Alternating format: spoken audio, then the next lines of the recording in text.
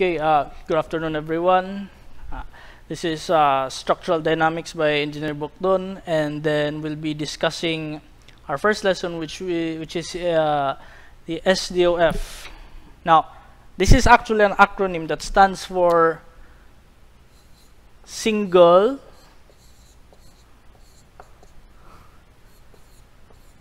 Degree of Freedom. Sdof systems, rather.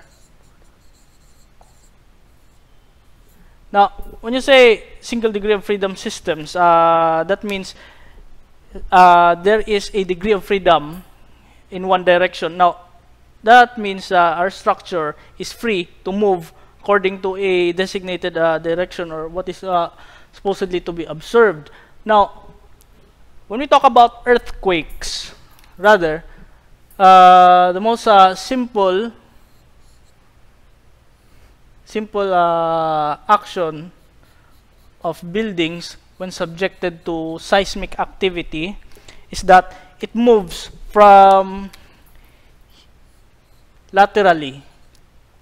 Now, it can also move vertically, but most of the time it's more the more simple action to this is the movement lateral, horizontal movement.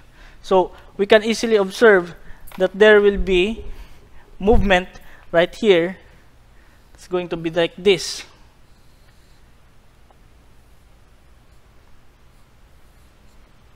No?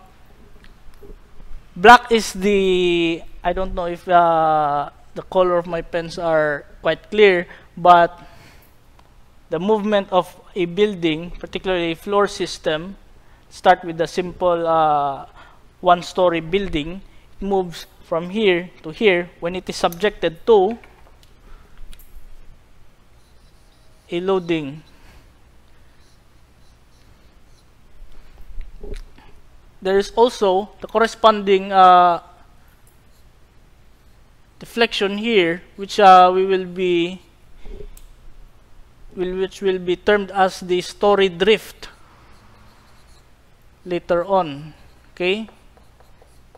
So when we talk about story drift, that will be further elaborated later on. Drift, which is the deformation from here to here, designated by the term X. Okay, so we will be discussing about single degree of freedom systems.